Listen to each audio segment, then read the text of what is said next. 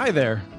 My name is Christopher Mitchell, and I'm the director of the Community Broadband Networks Initiative at the Institute for Local Self-Reliance. Welcome to a series about LTE networks.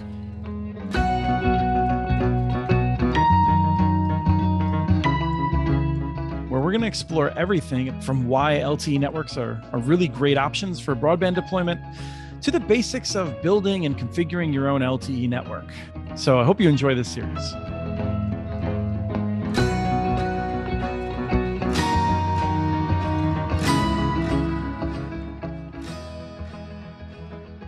This is kind of like a little expose on Google Earth as a tool to sort of visualize where a community network and especially like a tribal resource communication system would develop.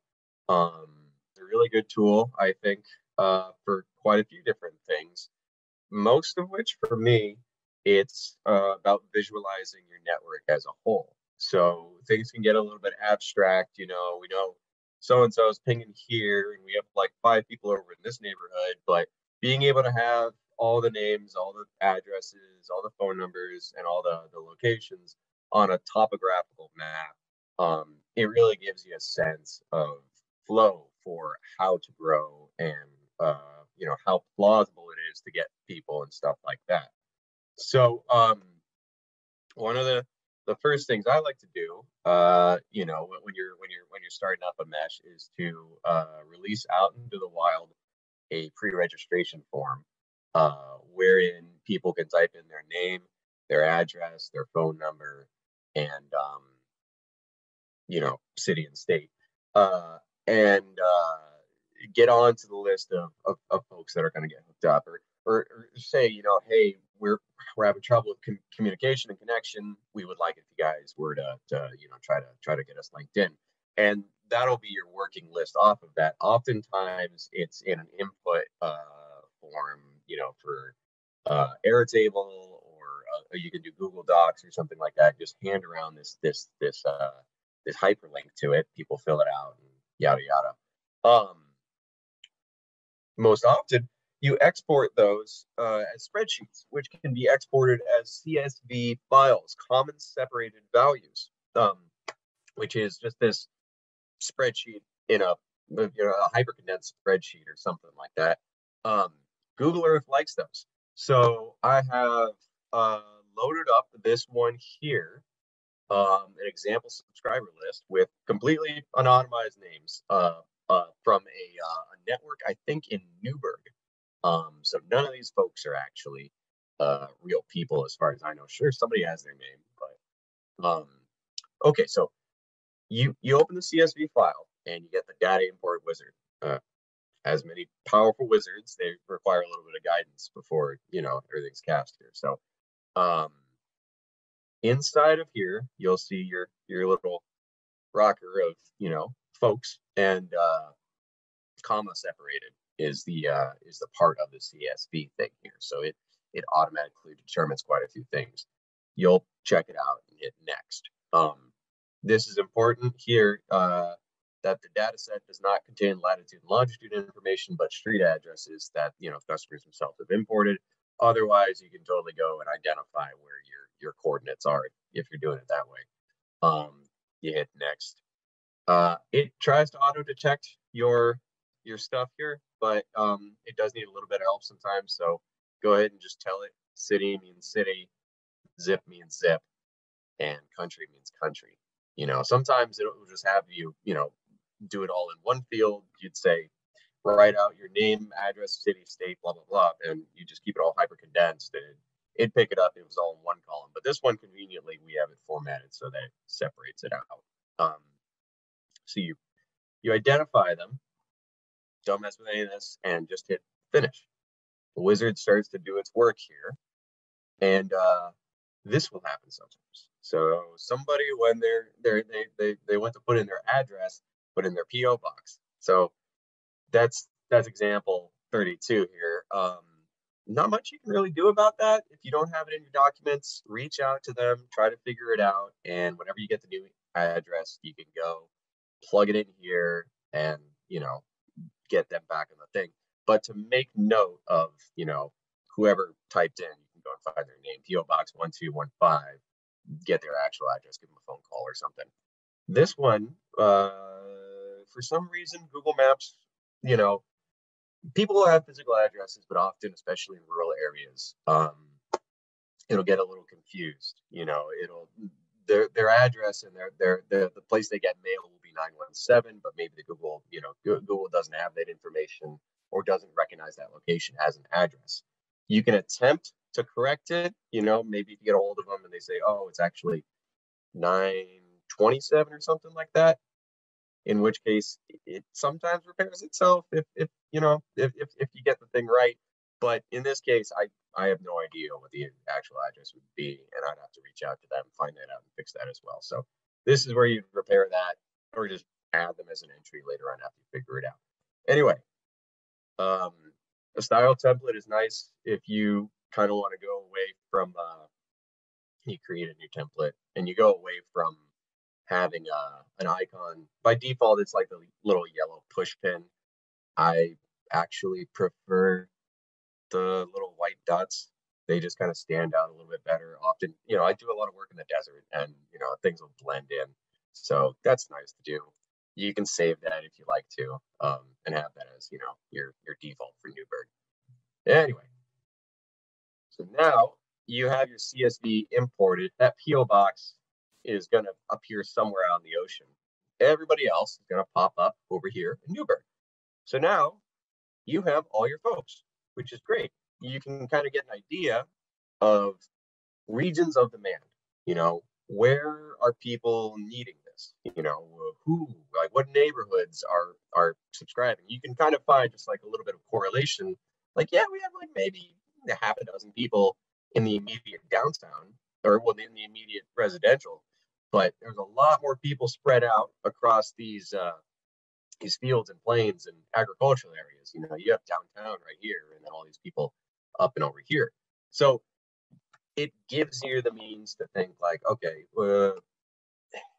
where's the need? Where's the need, and how am I going to orient this project?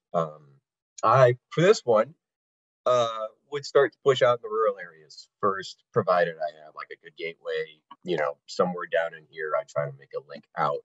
And this is where you get is, if so, then how? This is a good tool for determining not only feasibility and like detecting obstacles, but planning your approach to stuff. So a good tool to use for that is the viewshed system.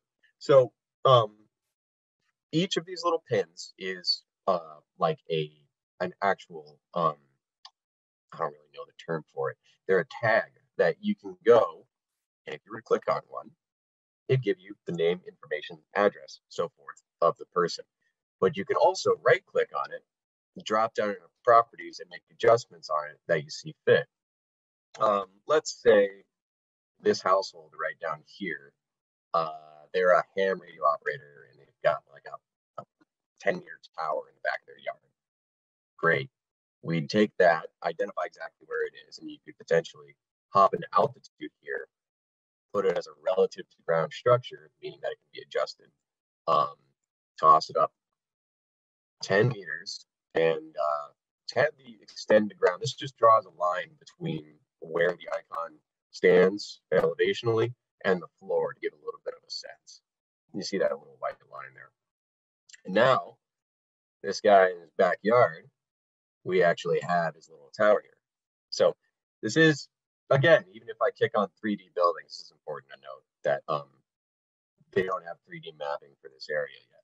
So this is still working in flatland, so you have to take some things into consideration. I'll touch on that in a moment. But via this 10-meter structure, you can right-click on it, hit Show View Shed. I didn't stop recording, did I? I just heard a sound. Nah, I'm good. And it'll draw a line of sight within, I think it's like 3 miles or something like that. This could take a long time depending on your computer. This is a RAM intensive thing. You'll hear fans start buzzing, but it'll draw this out to the best of its ability to show exactly where it can and can't hit. Now, this reveals things, that there may be elevational differences in pockets. So you see this little rivet here of trees that run through town. It's plausible that this is a little bit of a valley, and so the low end of elevation through here can keep you from being able to get people over here. Prudent information to kind of understanding where things are going. So maybe not the best spot for like a major relay to get, out to some of these downtown folks, some of these outliers. You'll see people outside of your view shed there, but you will see people up on the hillside. This is nice. If you scroll down with a middle mouse button, you'll see that there's a hillside here, and that the hillside looking down into town, great line of sight. So those people definitely would be able to get hooked in. So again, you could say, okay, well, let's connect this guy to this guy. Okay, so that will be our first move. Let's say these folks up on the hill, Kaylee, they have a structure as well. They're ham buddies or something like that. So they would also like to be a relay or host equipment, what have you, be it public or private infrastructure. We'll have a system over there. So in order to illustrate this, you'd hit the ruler button up here.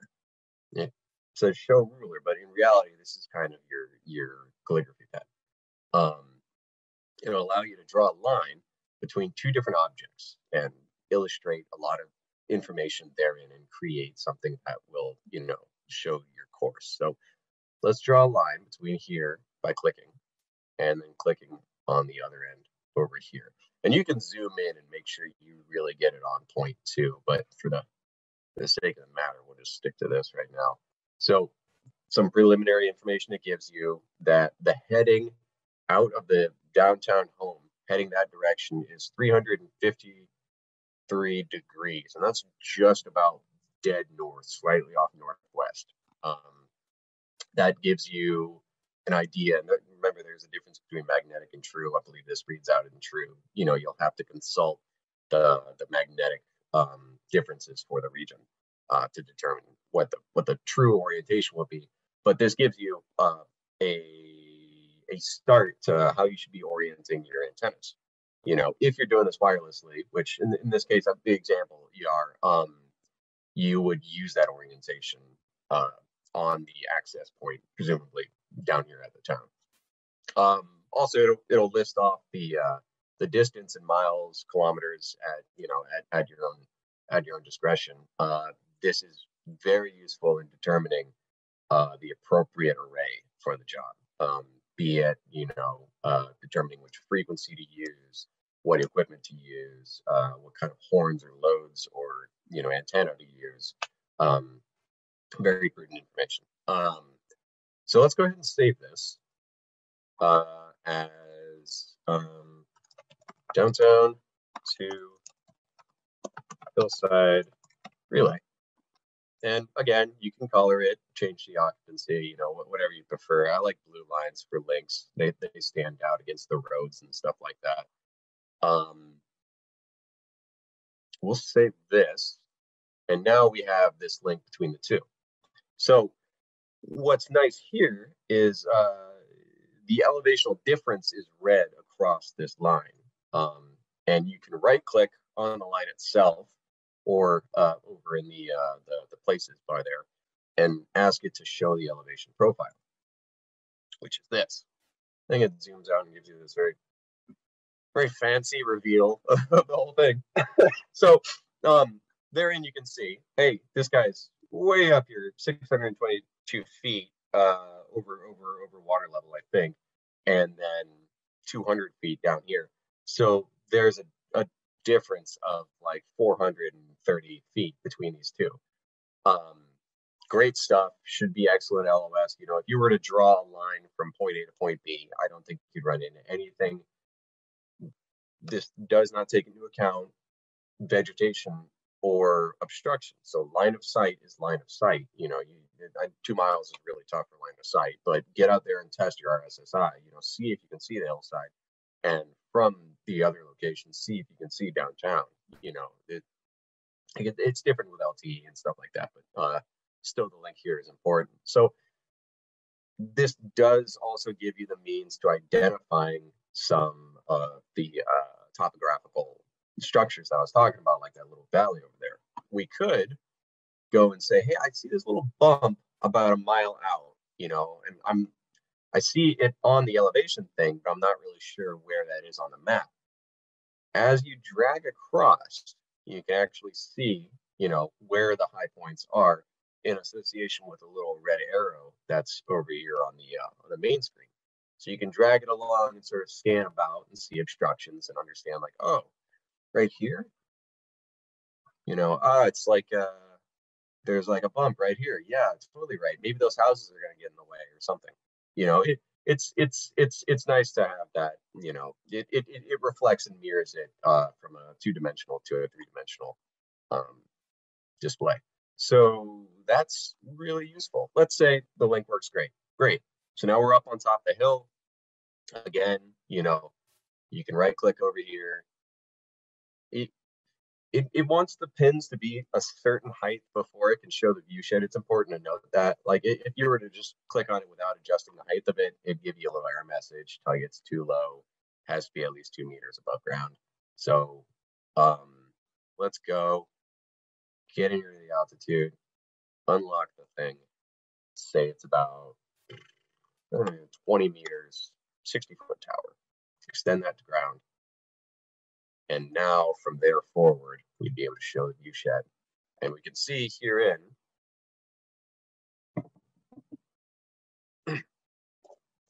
take a break.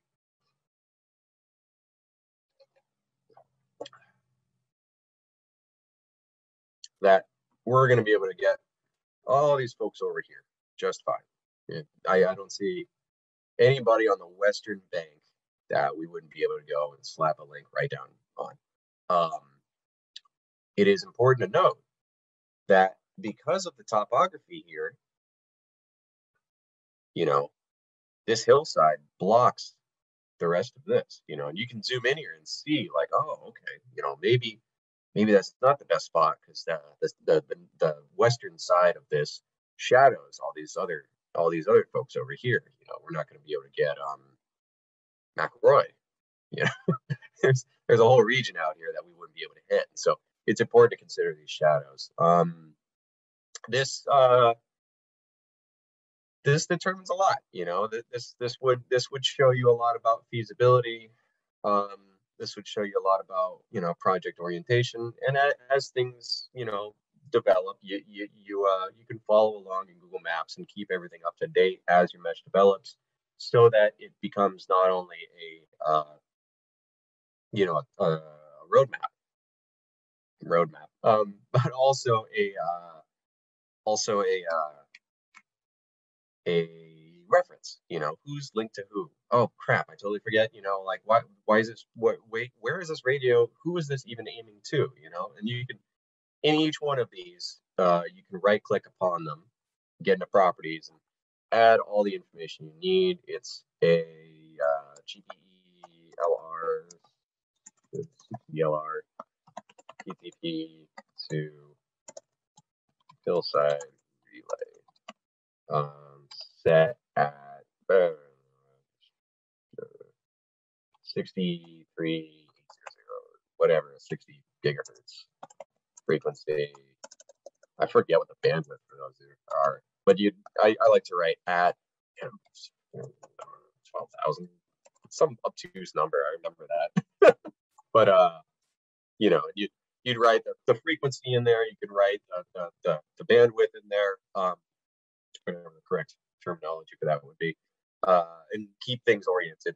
The tough part here is that this is all entered manually. So this is a great tool. It's free. It allows you to keep things organized, but it doesn't update itself. Like, if you don't keep up on this stuff, it will become outdated. And when you get into your radios, things could be totally different. Tools like UISP, all the other, you know, RF, RF something. There are a variety of other tools out there. We could probably include a link in reference to those. My hope is that people find the ones that are familiar and convenient for you. Google Earth Pro is just free and easy to get into. It has really nice up-to-date mapping. So that's it for Newberg, Oregon out here, which is, you know, it's a reasonably rural area. It's a bit out of Hillsborough here. So it's not all the way out there, but it's out there enough that the 3D mapping would kick in. And I'd like to, if I could, really quick touch on the 3D mapping just because of that stuff. Rainier, Oregon recently got some 3D mapping.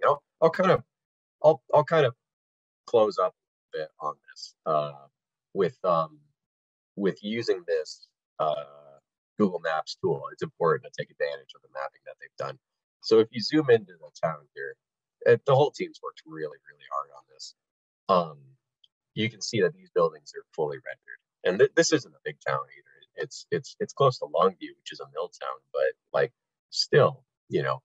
So I'm going to do this in order to illustrate how you can put your weight on those view sheds for a lot of things topographically, but when it comes down to the nitty-gritty of it, nothing's really going to tell you flat out what's in the way if it doesn't have 3D mapping. So I'm going to disable 3D mapping and say, yeah, these guys. The water treatment plant wants to expand out into Tellico, and the city said, hey, they've got an old, you know, Coast Guard tower back here that's totally nice and updated and everything like that. And so you'll put a little ping on it. You'll say this is the water treatment relay, and it's a 30-foot tower. Pop that right in there. And you say, great, hey, thank you, city. You know, like we'll work this whole thing out with your education district and all the population and everybody that needs it. Show the view shed and take another. I just started making cold brew at this place. Oh God. So and you'd say, hey, great, you know, we're gonna have a little bit of a tough time getting up and over the hill. But it looks like, you know, we're going to be able to get all these houses over in here, all these houses over in here, you know, that shouldn't be too tricky at all. And you were to like move forward on the project, you know, with thinking, you know, and honestly, it's an assumption at that point, assuming that there's line of sight to these homes. Wherein, if you were to calculate this view shed with the actual, you know, the mapping that they've done, you would see here.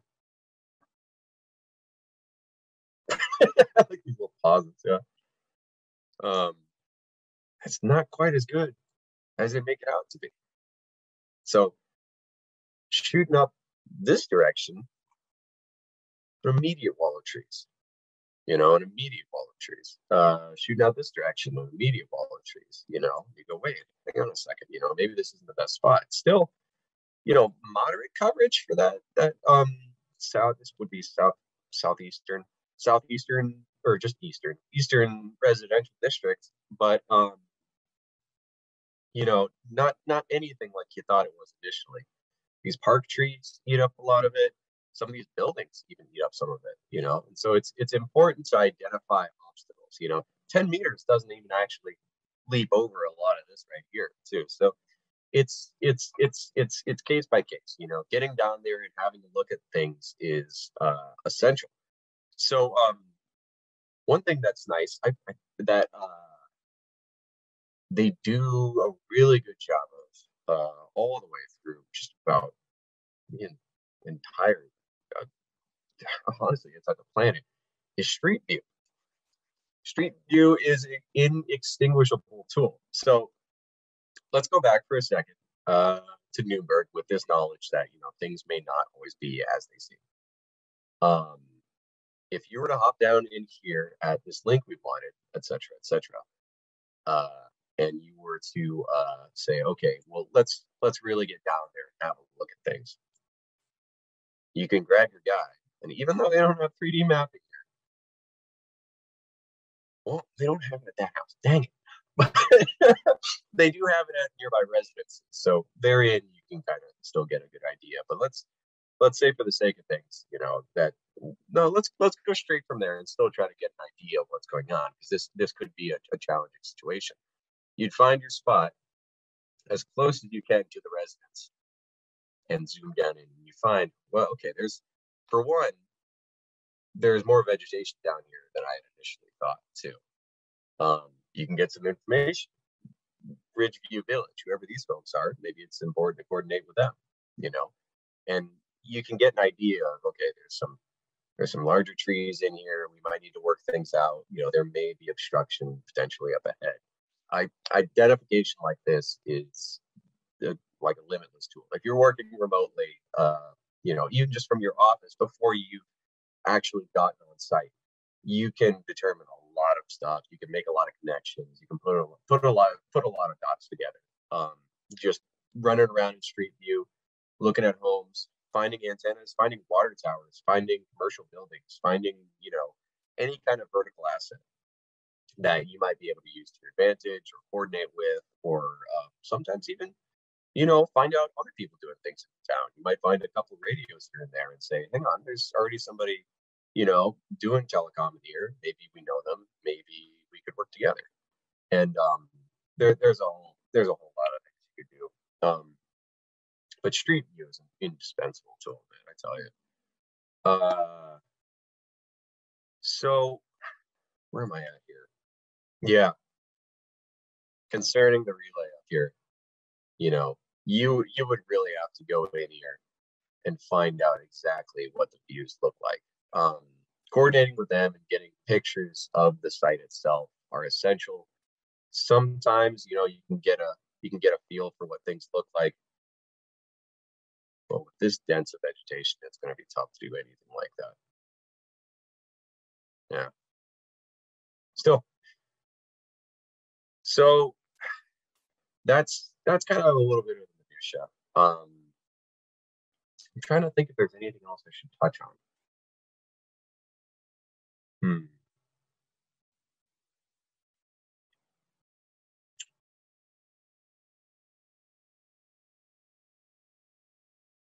Yeah, there's some important information about identification of, okay, so height is a thing that can be estimated via Google Maps a little bit. I don't have a clear example for this, but I'm going to try to find one here really quick, because you often have kind of a hard time determining exactly how tall something is from satellite imaging. It'll look like it's a good set of stories tall, but you're never really going to have a clear picture until you're right there and there. So one way I do that, here's a good example. One way I do that is the cast of the shadows. So if you were to look at the trees in this image here and tell me which one's going to be a problem towards shooting radio, you would be inclined to say the tallest. And determining the tallest is the tough part. So of these trees, these ones over here don't cast very much of a shadow. You see there's like a little bit of a black line on the outside of it, not much bigger than the shed itself. But if you get over here, you see this guy here, big shadow cast all the way over to it. These ones too. Those might actually be a little bit more of an issue. And sure enough, if you drop down your 3D mapping, I'm banking on this. Yeah, those are taller. Those are tall enough that they might actually become an issue, and that's your means for determination between all this, what looks like agricultural stuff, maybe oranges or olives or something. These, you can kind of hedge out and say that those are going to be the blockers. We might have to navigate around that. There will be in higher frequency links and customer provided equipment stuff opportunities to kind of calculate the most effective way to orient stuff based on, you know, what you can, just what you can suss out. I think that just about covers it. That should be about the tools you need to get in there and start using Google Maps and Google Earth Pro as a tool for illustrating and kind of coordinating your projects. I hope this has been helpful. You all know how to get a hold of me, and I'd be more than happy to help at a later time with just about anything. So thank you.